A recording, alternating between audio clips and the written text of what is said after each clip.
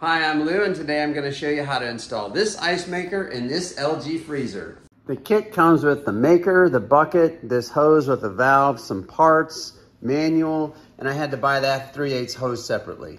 Open the freezer and pull out this shelf. Pop off this protective cap with a screwdriver. Put these 2 screws in those holes. Plug the cord from the ice maker right back in here. Pop off this water inlet cap. Now we'll hang these loops on here. These screws all look the same, but this one's white. It goes in right under here.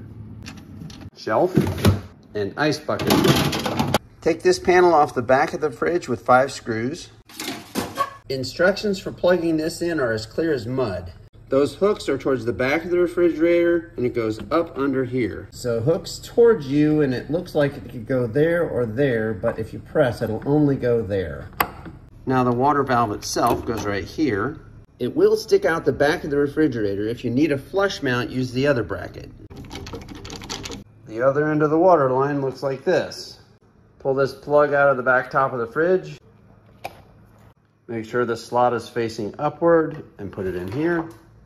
Now put this part in and secure with 2 of the remaining screws. Now we'll secure this hose to the back of the fridge and those holes there, and there with these. The rest of the water line pushes in right here. Now we have to take out this black cover plate with 1 screw on the back.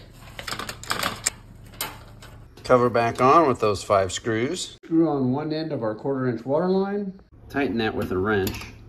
The other end of that to your water supply, in my case under the sink.